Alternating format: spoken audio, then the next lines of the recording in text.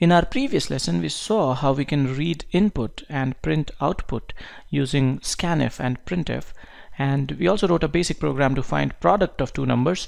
Now in this lesson we will see in detail how we can use various arithmetic operators to perform calculations in our program. Let's get started by writing some code. I have already written a couple of lines here. First line at the top, is a comment.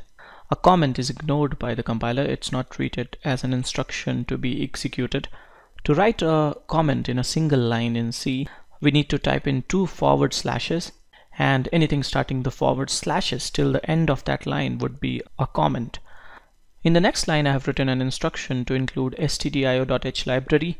This library gives us some basic functionalities.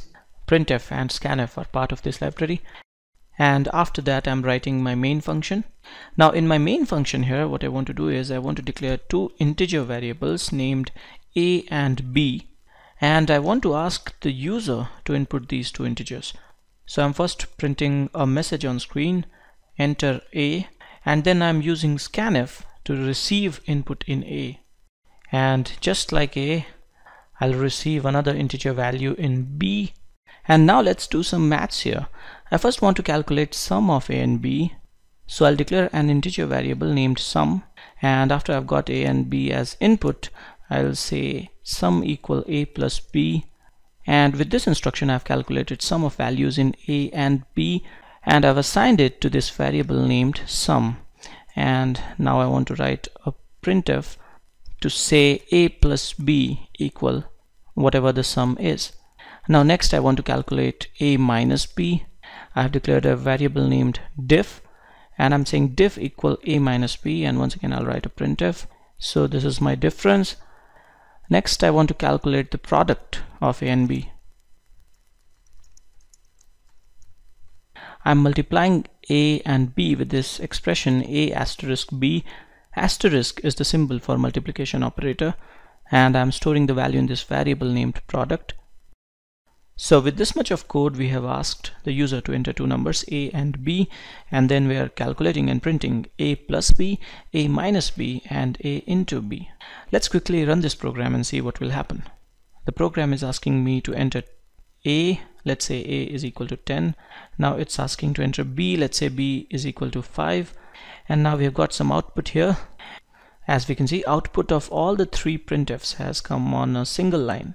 This is happening because printf by default does not take the cursor to the next line. We need to explicitly insert an end of line character to take the cursor to the next line. What I'll do here is, at the end of the string constants in each of these printfs, I'll type in backslash and then n. Backslash and n together is treated as a single character. Backslash n is called end of line character. For a backslash n, an end of line character will be printed and cursor will go to the next line. So I'll put backslash n in all three printfs, and now when I'm running this program, output of each printf is coming on a separate line. In the first printf, %d in the string constant will be replaced with value in sum, and that's why we have a plus b equal 15 printed here. 10 plus 5 is 15, and similarly a minus b, that would be 10 minus 5 is 5, and a into b is 50. End of line character, which is also called new line character or line break, should be interpreted more like a command to be executed rather than as data. It's inserted in data, but it works like a command. It takes all the text following it to a new line. Okay, so with this much of code, we are performing addition, subtraction, and multiplication. Let's now perform division. Let's say we want to divide a by b. If I'm dividing a by b, then a may not be completely divisible by b. B may not be a factor of a. In such a case, we can show the result, the outcome of division, in two ways. We can either show result as a real number. For example, if I'm dividing 9 by 2, then the result would be 4.5. There would be a fractional part. Or what we can do is we can say that quotient of this division is this and remainder is this. Quotient is basically the integral part of the result of a division. To perform division in my code here, I can use division operator. I'll declare a variable named C here, and I'll write a statement C equal A by B. / is my division operator. And now I'll print this value.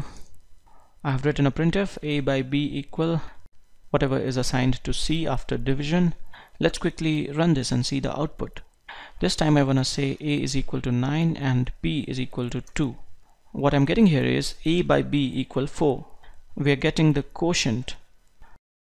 This is happening because A and B both are of type integer. We have declared them as int. And when division operator is applied to two integers, then only the integral part or the quotient is returned back. If you want the fractional part as well, then you need to declare A and B as variables of type float or double. Float and double are types that are used to store and perform calculations on real numbers. What I'll do now is, in the declaration statement, I'll change this int to float.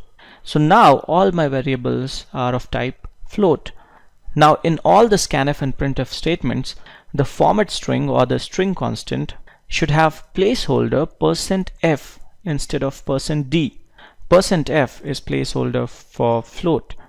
Let's run this program now. Once again I'll say A equal 9 and B equal to 2 and see what we have got here. Data is being printed with fractional part. By default, printf is printing 6 digits after the decimal point. We can choose to print as many as we want. Let's say I want to print only 2 digits after the decimal point. Then instead of writing %f in my string constant as placeholder, I'll write .2f, %.2f. And now only 2 most significant digits after the decimal point will be printed. If I want 3, I'll say .3f. Let's just put .2f everywhere in all the printfs. And let's run the program now. Once again, let's say A is equal to 9. And now because we are scanning a floating point number, a real number, we can also enter something like 9.0. I can have a fractional part in my input as well. Now let's say B is equal to 2. It's not mandatory to enter the fractional part if it's 0, and this is what I'm getting. All the values are being printed till 2 digits after decimal point. There is another data type that can be used to store real numbers, and it's called double. So instead of using float here, we could use double. With double, you get twice the memory or storage as compared to float. In a typical architecture, size of float would be 4 bytes or 32 bits, and size of double would be 8 bytes or 64 bits. If my variables are of type double, then I need to use %lf as placeholder in these format strings passed to printf and scanf. Okay, now I want to come back to integers, and I want to talk about one more operator. And this operator is called modulus operator. As we had seen earlier, division with integer types gives us the quotient. I'll rename this variable C as quotient. And now I want to declare another variable named remainder. Modulus operator gives us the remainder. Symbol for modulus operator is this character, this %sign. With this statement, remainder equal A modulo B, we will get the remainder of division of A by B. I'll just print the remainder. Let's run this program and see what happens now. I'll say A is equal to 9 and B is equal to 2, and this is what I've got. In the last line, I've got 1. If I'll divide 9 by 2, remainder would be 1. I'm writing the value only. I'm not writing something like A modulo B equal this. Actually, let's just print this like all other lines. In this last printf now, I'm writing A %B equal %D. %D is my placeholder. Now when I'm running this program, I have not got the %sign here in the output of last printf. This is happening because % is treated as a special character by printf. It's treated as beginning of a placeholder. To print this character using printf, what we need to do is we need to put 2% together. if we will put 2% together, printf will not look at the pair in context of a placeholder. As you can see, now we have got the output a% b equal 1, or we should say a modulo b equal 1. Okay, so now we know how to do some basic arithmetic in C. We can write an arithmetic expression and assign it to a variable. Once the expression is evaluated, result will be stored in this variable. In this statement, sum equal a plus b, this equal to sign is for assignment operator. In right hand side of assignment operator, we have an arithmetic expression, and in left of this assignment operator we have a variable name. We cannot have anything else in left of an assignment operator. It must always be a variable. In right we can have a constant, a variable, or an expression. Here we have an arithmetic expression, and we have a really simple arithmetic expression here. We could have a really complex one with multiple constants, variables, and operators. I have written some more instructions here, and in all these instructions we have arithmetic expression with more than one operator. We can write such complex arithmetic expressions, but we must understand how to create syntactically correct expressions in code, and we must also understand how these expressions will get evaluated. We have discussed these 5 arithmetic operators. All of these are binary operators. An operator that operates upon 2 operands is called a binary operator. Operand by definition is an object on which operation is being performed. For all these operators, we must have an operand in left and another operand in right, and the operator itself would be in between. Operand can be a constant, a variable, or in a complex expression, operand can be an expression itself. Let's pick this expression a plus 2 into b. We have 2 operators here. We have addition and we have multiplication.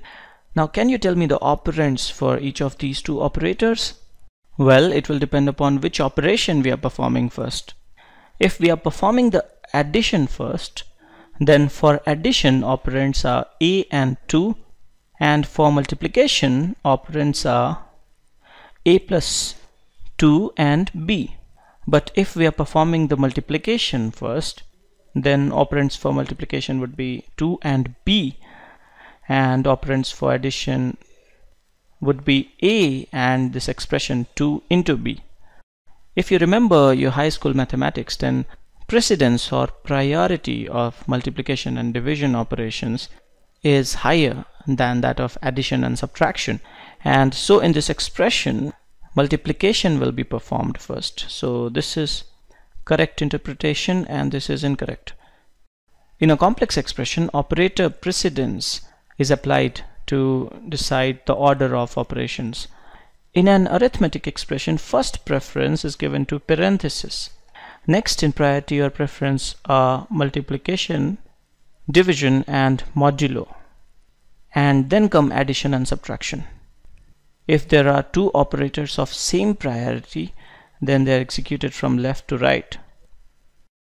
By this expression a plus 2 into b, what we implicitly mean is a plus and then 2 into b within parenthesis. If we want the addition to be performed first, then we must put parenthesis explicitly. We should actually write expression like this. Now I have come back to this code that I had written earlier. What I'm doing here is that I'm assigning these expressions to variables. What we can also do is that we can pass these expressions directly as function arguments. So in the first printf, instead of passing sum, I can directly pass a plus b, so I don't need this variable named sum. And similarly in the next printf, I can simply pass a minus b. In the next I can pass a into b. For the quotient I can pass a by b, and for modulus we can pass a modulo b. If you'll run this program, you'll get the same output as earlier. So an arithmetic expression can be assigned to a variable, or it can be passed directly as argument to a function. Okay, now what I want to do next is I want to erase all the code in this main function, and now I want to write some arithmetic expressions and I want you to guess the output. What do you think will be the output of this program? Give this some time and deduce the answer. In this expression a plus b by 2, we have two operators, addition and division, and we have no parenthesis, so division will be performed first. B is 3 and 3 by 2 will give us 1. Remember, when we divide an integer by another, we get the quotient or the integral part. So b by 2 would be 1 and a is 4, so c would be 4 plus 1, that is 5. When I'm running the program, as you can see, I've got 5. Now what should be the output of this one? We have two operators, subtraction and addition. They have equal priority, so they will be executed from left to right. A minus b would be 4 minus 3, that is 1, and c is 6, so 1 plus 6 would be 7. D would be 7. Okay, now what should be the output of this one? Part of the expression within parentheses will be executed first. A plus b would be 7, c minus d would be 1, so e would be 7 into 1, that is 7. And my guess is right again. So with this much, I hope you got some understanding of how you can perform arithmetic operations in your code. I'll stop here now. This is it in this lesson on arithmetic operators. Thanks for watching.